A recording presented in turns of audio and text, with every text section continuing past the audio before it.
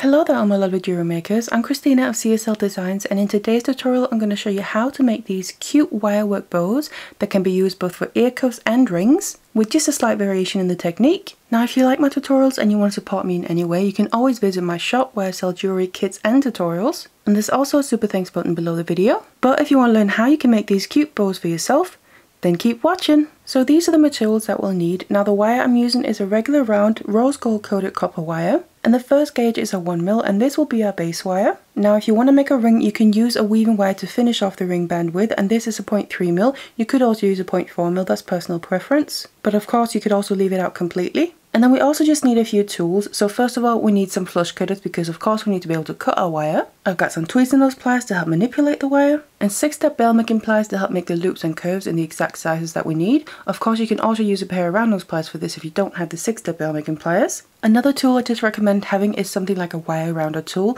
It is going to finish off the ends of your wire nicely. Or if you don't have that, you could equally use some jewelry files, whatever you have handy. Now we'll also need a ring mandrel or whatever else you have handy that you can shape the ring band around. So don't forget you can check out the description box below the video for any useful links. Otherwise let's get our wire and tools ready and let's get started. Now to start out with, we're going to make our ear cuff, and for this we need a length of a 1mm of about 20 centimeters. So to start, I'm then going to get my 6-step bell making pliers out, and for the bow itself I'm going to be using the second smallest step on there. Of course, like I said, if you want the bow to be bigger you can always use a larger step. Then I'm going to bring in my length of wire and just roughly find where the midpoint is, and then go a little bit to the side of that, and then I'm just going to bring the one end all the way around the pliers and then have it come underneath the other end. So we basically create a bit of a teardrop shape there. Then I'm going to flip it around, place my pliers on the other end here, again just a little bit away from the middle, which is now where they're crossing over, and then bring that end around my pliers. Make sure again to come underneath the other lengths, bring it all the way so it basically goes in the exact same direction as the other one, and they just lay up right next to each other. And we've now again created a little teardrop shape on this side. So this is going to actually be the part that's going to be the bow itself. Then what we need to do is move on and make the part that's going to be the ear cuff, so of course we can wear it. And for that I'm just going to be using the 4th smallest or 3rd largest step on my pliers, and I'm going to place them just on one side at a time, just up against the curve we already made, just as far as it'll go, but on the other length that's coming out to the side. And just start to bend the wire around, and as I'm getting there I'm then just gonna start to roll the wire further down. Again, make sure the end goes underneath, and then I'm just making sure the pliers are kind of going just in underneath the first teardrop shape we made. So we basically made a larger teardrop shape underneath the small one that we made originally. And we just need to repeat the same on the other end. So place your pliers up against the initial teardrop shape, start pushing the wire all the way around, make sure it goes underneath everything else, and as we're making our way to creating that teardrop shape, we just want to start rolling the pliers in and getting the teardrop shape just the right size we want. And again, the length of wire comes out to the opposite side of the other end there. And then you can see on both sides we basically have 2 layers of teardrop shapes, one smaller and one larger. So the smaller ones on the front are what's going to be the bow, and the larger ones at the back are what's going to be the ear cuff part. So I'm then grabbing my tweezers and nose pliers here because we need to start making some bends, and what we want to do is just grab onto one of the lengths of wire here on the back that are going right next to each other, and I'm just going to grab onto the wire right in the middle there where basically everything overlaps, and then it's going towards the top in this case, and I want to then bend it to the opposite side. So here it's going downwards, so basically it comes straight down from the middle, as you can see, something like that. Then we need to use this length to bring around the middle and kind of have the part that holds the bow together. So you can keep hold of it any way you want to, but then start to push this up from the bottom to come over the front of everything in the middle there, and then down behind on the back again. Bring it all the way around, and then make sure that this end ends up coming to the other side than the other end does, because these two, if you bring that in, are going to then end up being the ends of what you could say the ribbon that creates the bow. Now if you need to tighten anything up, of course you can just do that. And then I'm going to bring my 6-step bell making pliers back in, and this again I'm going to use that 3rd largest or 4th smallest, the one that we used to make the large teardrop shapes with as well. And we basically want to grab onto those large teardrop shapes, the ones at the back, because like I said, those are going to be the ear cuff, but we just need to shape them so obviously they can actually go around your ear and catch on. So just grab right in the outer edge of that teardrop shape and hold on to everything, and then start to roll your pliers in and basically end up with something like that.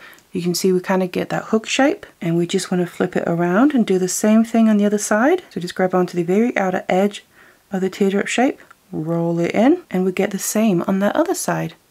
And that is going to be what's going to grab onto your ears. So of course you can just make it as tight as you need to, just to have the perfect fit. And then I just like to do the last touches on the bottom part here, basically what's going to be the end of the bow. And I'm just going to take my tweezer nose, and to put a bit of life into it, I'm just going to start from the very point where they're coming from, so in the middle there, bend the wire slightly. I'm going towards the middle, then move just a little bit further out, about the width of my pliers. Obviously you can adjust that to whatever you want, and then bend it in the opposite direction, so outwards. Move a bit further out, bend it back in, a bit further out, bend it back out.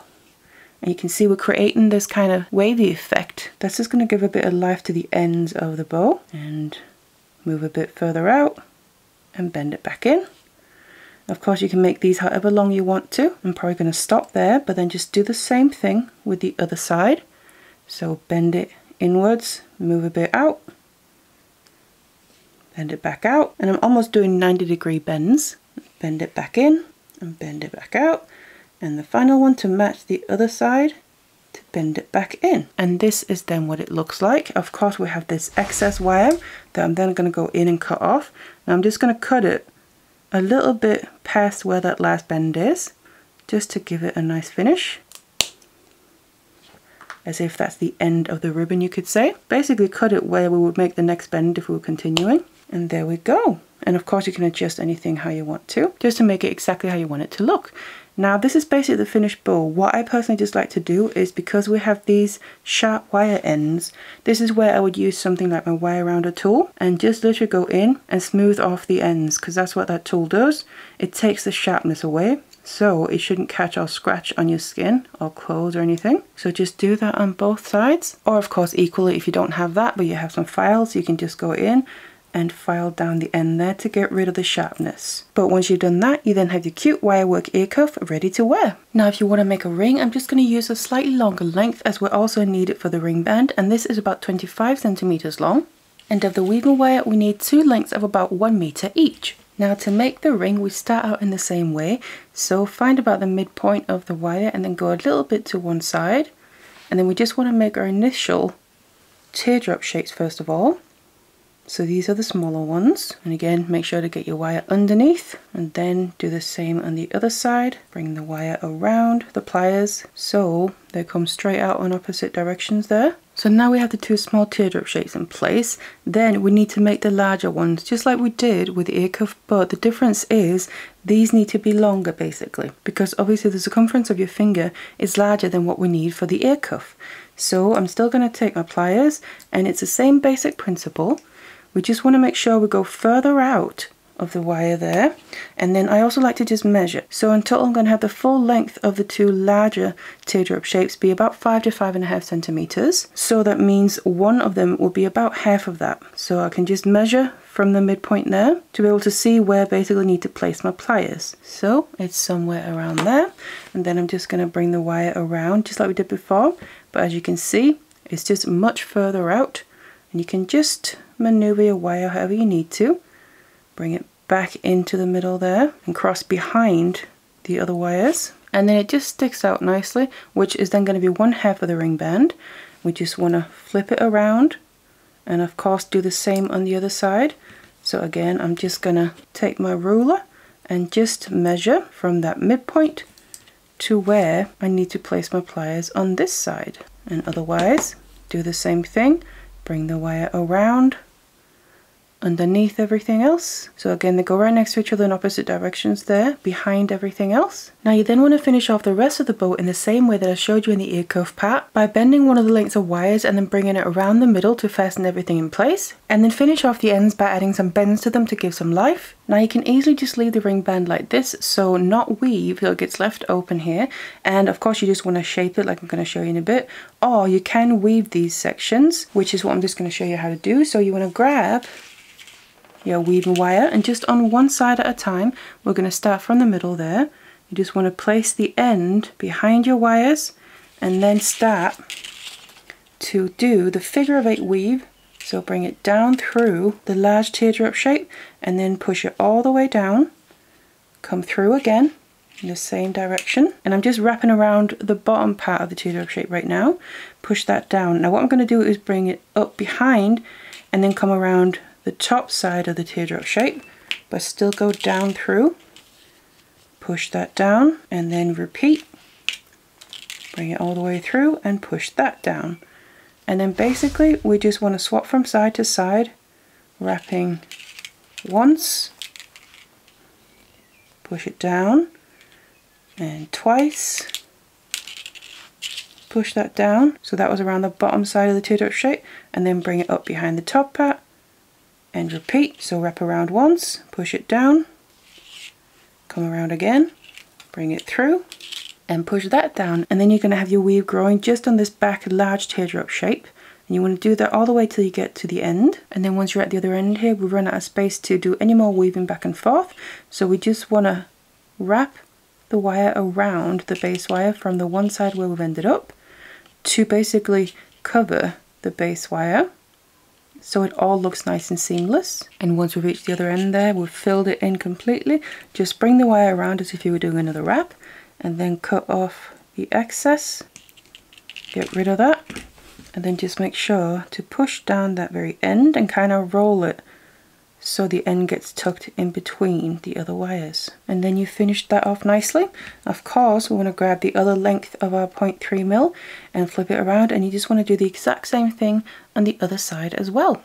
Once you've then gotten rid of all the excess lengths of wire, all we need to do is bring in the ring mandrel and just shape these teardrop shapes that we weaved, so we can of course use it as a ring band. So just place it on top of it, and then I'm just holding it down with my thumb, and then I'm just going to gently bend those weaved teardrop shapes around the sides, on both sides there, so they start to meet up on the back, and you can see that's what's going to be the adjustable part. And then just make sure it's sitting on the front how you want it to, and then it's finished and ready to wear.